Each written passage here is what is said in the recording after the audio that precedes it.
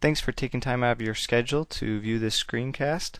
We'll be demoing the use of Windows Workflow Foundation from Microsoft and Condor from the University of Wisconsin. The objective is to show how we might be able to use some of these new workflow capabilities in the .NET 3.0 framework in conjunction with the grid. For simplicity, we'll take a look at seeing how this fits with Condor, but hopefully this is something that may be applicable to orchestrating more complex workflows on other grid middleware. We'll start from a developer's perspective and use Visual Studio to build a simple workflow and execute it and see the results.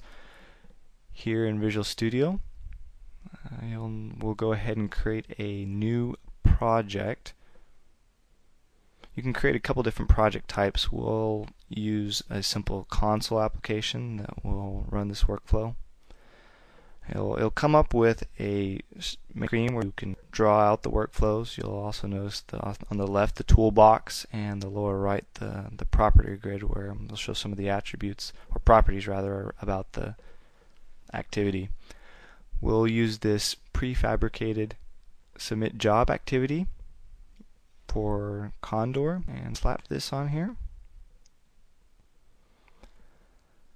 We'll fill out some of the required properties. We'll use the local host here, and this machine has Condor running on it, and we'll specify a command. We'll use just this simple ls, which is a directory listing. You'll see the universe type if you're familiar with Condor. We're just using the default vanilla. The owner and some of these class add overrides, because we're overriding some of the default values that get created when the job gets created. This control here is all provided through .NET. Here we'll look at some of the specific values. We'll just flash through these, get an idea of what's being said in there. And looks like we're ready. We'll go ahead and execute this job. I'll start running it. We'll load up, let's look at the Condor queue, and I think there's a dead job in there. It should start running. Let's see if it appears in there. Nothing quite yet. There it goes. Let's see if we can see it change its state to running. Sure enough, it changed to running, and we'll go look at the directory where it's going to put the results, and they should appear here as the error file and the output file, and sure enough, there they appear. We know it's been successful.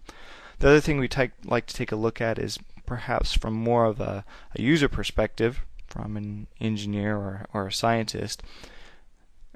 You can rehost this designer in a separate application. Here's the Windows application. You'll see these same elements, and one job, some additional activity, parallel activity. This is the same kind of user interface where you can add one there, add another job.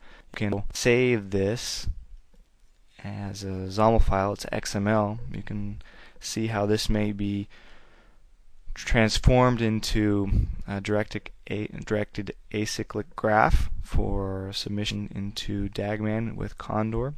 You can also foresee some problems of some large workflows and how we might want to optimize those, and some other tools for discover the submit job is enough, but being able to identify the services that are spread out over the grid, and also security covered here either. Hopefully, though, we've covered how you can use Windows Workflow in connection with the grid, and given a few examples, and hope it's been evocative. Thanks for watching.